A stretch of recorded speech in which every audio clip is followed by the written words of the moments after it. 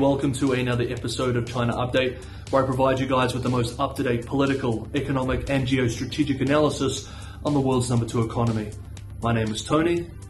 Let's jump in. Okay, happy Wednesday everybody. First up, let's begin with 4 brief but important updates related to US-China relations. First, on Monday, senior US and Chinese officials held talks in Beijing, talks which both sides described as candid and productive in their respective official readouts. Daniel Crittenbrick, Assistant Secretary of State for East Asia and Pacific Affairs, met with PRC Vice Foreign Minister Ma Zhaoxu.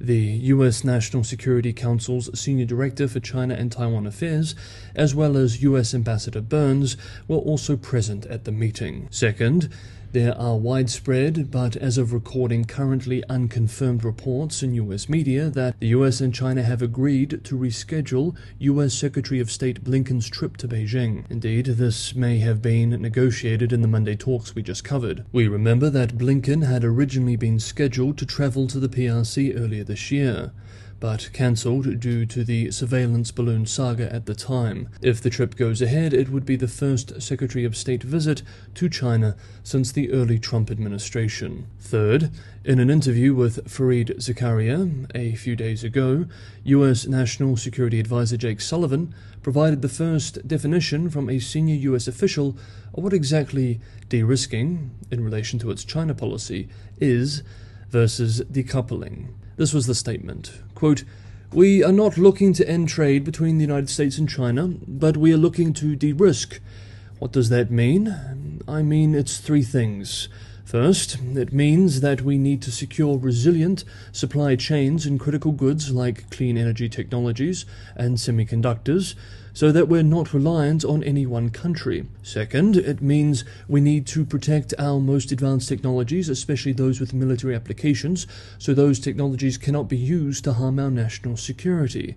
And third, it means we need to fundamentally invest in the sources of our own industrial capacity here at home so that we have the ability to grow and produce some of the critical goods that we are going to need to rely on in the years ahead, whether that's in the field of technology or health or clean energy, and that is what we intend to do, not to decouple."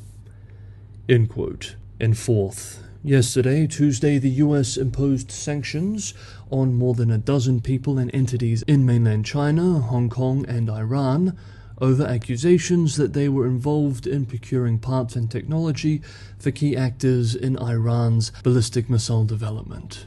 Next up, yesterday, Tuesday, the Hong Kong Special Administrative Region Government announced that its Department of Justice applied to the city's High Court for an injunction banning the broadcasting or dissemination, including on the internet and any media accessible online, of the song "Glory to Hong Kong."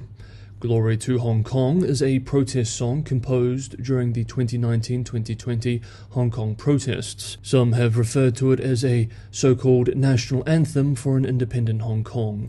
Hong Kong Chief Executive John Lee has described the song as, quote, "closely connected to the 2019 violence and disturbances, and advocacy for Hong Kong's independence." End quote. Following the enactment of the so-called Hong Kong National Security Law in 2020, the Hong Kong government deemed the song separatist and subversive. Indeed, this position is made clear in the injunction order application itself, which expresses, quote, "the injunction is to restrain anyone from disseminating or performing, etc., the song with the intention of inciting others to commit secession or with a seditious intent." End quote. A Hong Kong Special Administrative Region Government spokesperson told reporters yesterday, quote, "the application pursues the legitimate aim of safeguarding national security and is necessary, reasonable, legitimate, and consistent with the Bill of Rights." End quote. If the application is successful and the court grants this injunction order, Google, Facebook, and other internet platforms may have to choose between complying and censoring the song or shutting down their Hong Kong services. Commentators also question whether an order would require local blocking of the song or a global removal on these platforms. If it's the latter, then it is hard to believe that Google, Facebook, and others would comply, as the political fallout in Washington and other democratic capitals would likely be significant. While this development will likely be very disquieting to many in the liberal democratic world, in the Chinese mainland it has been presented as a matter of national security and dignity. Quote, "The Hong Kong Special Administrative Region Government has now conveyed a clear message. Any distribution or promulgation of the song will be a criminal offense. This is an essential act to restore and secure the dignity of the national anthem and to safeguard national security." End quote. Next up, a deeply concerning new report on the Chinese economy. Hey guys, if you enjoyed today's episode of China Update, don't forget to hit that like button. Sharing and subscribing is a huge help as well. It's only me making these episodes every day. It's a lot of work, but your guys' support is a huge source of motivation, so thank you very much. As always, anyone who can go that extra mile and help keep the channel sustainable, Patreon and Buy Me a Coffee links are in the description below. There is also the super thanks function in YouTube itself. As always, thank you so much everybody for the ongoing support. Finally, for today's video, we continue our ongoing coverage of the local government fiscal and debt crisis, which has, in recent months, transformed into a national debate within financial and policy-making circles. US-based Rhodium Group, which has traditionally published excellent analysis on China's financial system, has just produced a new report on this very subject. The report, which is titled Tapped Out, was authored by Alan Feng, Associate Director with Rhodium Group's China Markets Research Team, as well as Logan Wright, Rhodium Group partner and leader of the firm's China Markets Research work. Quote, "The 2022 annual results of 2,892 local government financing vehicles reveal a rare decline in overall cash positions relative to rising interest costs and debt levels. The current weakness of localities' finances prevents Beijing from utilizing fiscal policy to support the economy. In fact, this is the primary reason why there has been no meaningful fiscal support for China's recovery this year. Recent public calls for help from Guiyang, provincial capital of Guizhou, and Hohhot, provincial capital of Inner Mongolia, reflect widespread local government financing distress. These pleas should multiply in short order, increasing pressure on Beijing to promptly address the mounting debt crisis before it becomes irreversible. The critical question after a probable large-scale local debt restructuring is what role local investment will continue to play in the future of China's economy." End quote.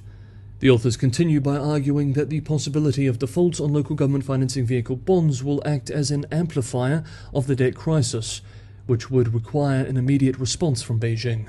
Quote, "The nature of the debt problem is well understood at this point. Local government financing vehicles alone hold 59 trillion yuan in interest-paying debt and payables, around 50% of GDP. End quote. Other explicit and implicit local debts through schools, hospitals, and other institutions may bring the total closer to 100% of GDP. Quote, "But the scope and implications of the local debt crisis are much wider and larger than conventional wisdom suggests."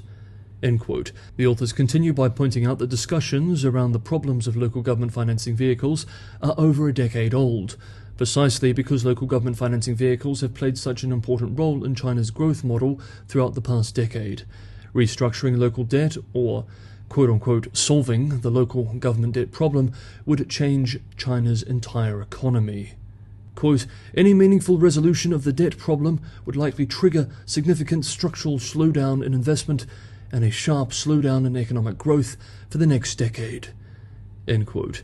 The report also discusses the critical role of land use sales in local fiscal conditions, demonstrating, as we on China Update have been following for years now, the critical link between the housing crisis and the local fiscal crisis, both part of a wider systemic challenge facing policymakers. The report writes, "One of the most significant consequences of the property market's two-year rout for localities was the decline in land sales revenues, which were 2 trillion yuan lower in 2022 than the previous year, and will decline further this year, given payments on land purchases were made with a one-year lag.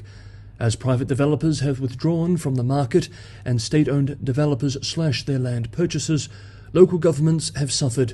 To create an illusion of prosperity in the land market and attract buyers, as well as to artificially inflate land sales revenues, local governments tasked local government financing vehicles to buy considerable volumes of land last year. We remember that last November the Finance Ministry had to issue a statement instructing local governments to stop using local government financing vehicles to artificially inflate land transaction numbers. Quote, "But this barely worked. Local government financing vehicles accounted for half of land purchases in 2022, compared to 33% in 2021 and 17% in 2020. End quote. The report then concludes, making points which should all be familiar to regular China Update viewers. Quote, "The most important variables impacting China's economic growth over the next 2 years will be the success or failure of local government debt restructuring and Beijing's approach to the role of local government investment within China's economy in the future. The current course, which China has used as an intrinsic element in its growth model over the past 2 decades, has reached its terminus, with more and more localities likely to follow the path of Guiyang and Hohhot in requesting bailouts. A collapse in local government investment would be comparable to the economic impacts of the crisis in the property market."